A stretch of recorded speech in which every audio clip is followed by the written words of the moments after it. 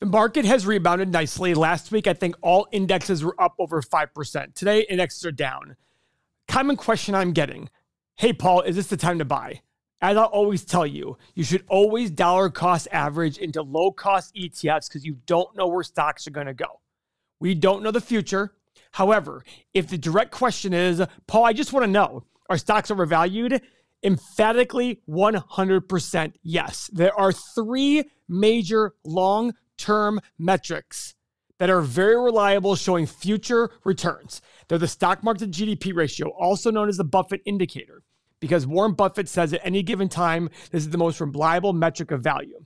There's the price to sales ratio, and there's the 10-year cyclically adjusted PE ratio. What that one does is, instead of looking at the 1-year PE, it takes the 10 years of PE, brings it all to today, and then divides the stock market price by that average. And the reason that's done is it takes out the ebbs and flows of the 1 year, good year, one bad year, et cetera. It evens it all out. Here where they stand today.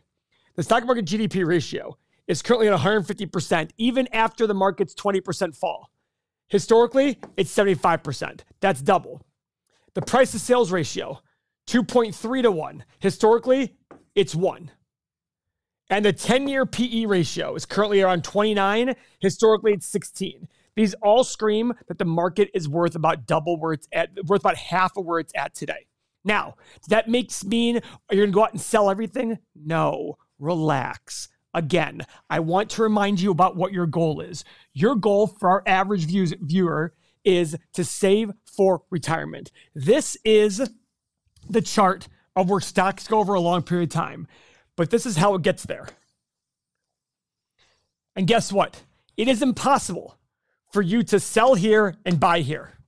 So instead, buy everywhere over here.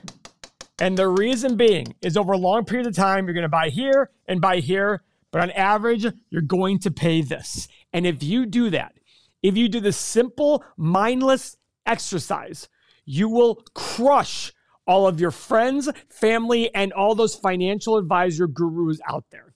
They cannot touch this. Why? Because everyone has the emotional aspect that hurts them when things get scary. I'm not trying to brag, but when things get scary, I actually said today, I'm like, man, the market's so boring now. This is boring to me. I love seeing the big red days. Why? Because I'm a value investor who buys individual stocks. Because I have 8 or 9 businesses upstairs, one of which is almost 1,000 apartments. So I can afford to be sitting in cash for a long time. But the average person saving for retirement can't afford to miss out on market gains. So what do? You dollar cost average. But emphatically, absolutely, without a doubt, stocks are overpriced. When I hear the bank teller at my bank telling me that he's buying the dip in amazing companies like Coinbase, Amazon, Tesla, and what was the fourth one? I don't remember, but it was some other Zoom, overpriced stock. I was like, oh my God. That's how I know. When the 18-year-old caddy at the country club last year, when I played one round in the year, I don't play golf, I played one round, when he tells me that I'm wrong on Palantir and Bitcoin, go check out those prices since June of last year, by the way. I know things are overpriced. It doesn't even take metrics to know it. It's the whole cocktail party theory. When the average person is telling me what to buy, when the average 18-year-old kid is telling me how I'm wrong, that's fine. I could very well be wrong, but I won't be wrong as much as it will hurt him when he is wrong. Palantir and Bitcoin are down 70, 80, 90%, depending on which company it is, which investment it is, since he said that. We got to weed out everyone. We got to get to the point where people don't want stocks anymore. The good news is you're watching this video. I'm telling you that will happen. It'll come to the point where ARK Investments and Kathy Wood and Disruption, and she will retire. Mark my words. I've seen these other videos. She'll use the market going down further as an excuse for retirement when her disruption doesn't work. Value is based on the long run and profitability. But if companies are diluting and selling for hundreds and hundreds of times earnings, if they even have earnings, things are overvalued. Those metrics I showed you earlier means everything is overvalued. Not everything. Even I own 15 stocks right now. I'm finding value, but I have a lot more stocks that I don't own yet that I have puts in place at lower prices to get them in the future if they fall.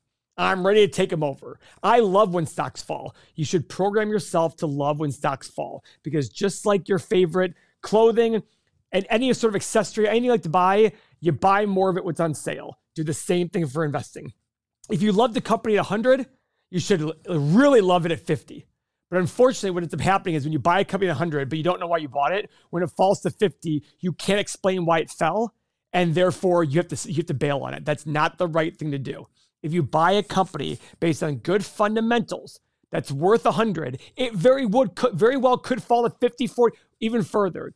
If the fundamental thesis stays the same, you keep buying more. Just like the S&P 500.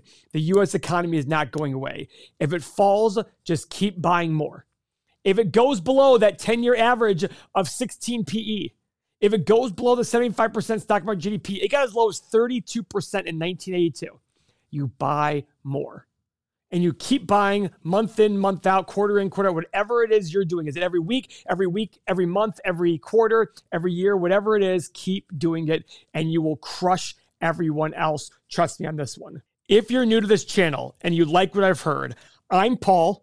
I have 8 or 9 in business upstairs. I'm a value investor, and you go watch my past videos to see all the things that have happened. If this makes sense to you, please subscribe to the channel, watch our other videos. It's very consistent. We have a process that works. The more you know, the less you fear. I'm very big on understanding and learning more because you'll fear less when you do. So to repeat, stocks are overpriced, but there'll be a time when I'm telling you stocks are underpriced. Stay with the channel. Just watch this next video if you're really interested on the upcoming recession. Could be the best thing that happened to you. It could be an opportunity of a life.